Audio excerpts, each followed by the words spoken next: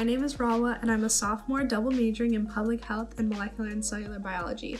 Some of the most enriching experiences I've had thus far at Hopkins have been through my involvement with student groups. Hopkins is an active and engaged campus as it is student-driven. With over 400 plus organizations, there are so many opportunities to connect with other people, build teamwork and leadership skills, and most importantly, have fun exploring the wide variety of your interests. Some of our interest areas range from the arts and music. We have a great a cappella scene and phenomenal dance teams. We also offer cultural and identity-based organizations through our Office of Diversity and Inclusion, one of my personal favorites. We have Greek life with about 25% of students involved. We also have religious, academic, and professional groups, you name it. Athletics-wise, we offer Division III sports except for Division I men and women's lacrosse, as well as intramural and club level sports.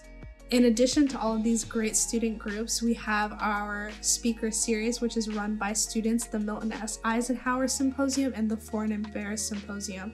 These are great opportunities to bring speakers to campus, such as Bernie Sanders, Bill Nye the Science Guy. We had Edward Snowden Skype in, so amazing people coming to campus, and it's all arranged by students. In my own involvement on campus, I'm a member of our Black Student Union, which provided me with a community as soon as I stepped foot on campus. I was the treasurer this year, so I also developed soft skills of managing a budget and planning events. And so it was a really rewarding experience for me personally, and just getting to connect with the Baltimore community through advocacy work that we did as an organization. I'm also in a sorority, so I'm a part of our Greek life on campus. I'm a member of Sigma Gamma Rho Sorority Incorporated. I'm also a part of our Hopkins Community Connection Group, which works to address essential needs of people by providing social needs screenings and connecting people to valuable resources that they may not be aware of. So lots of opportunities to get involved. At the beginning of the video, I said that Hopkins clubs and organizations would allow you opportunities to connect with peers, develop a variety of skills, and have fun.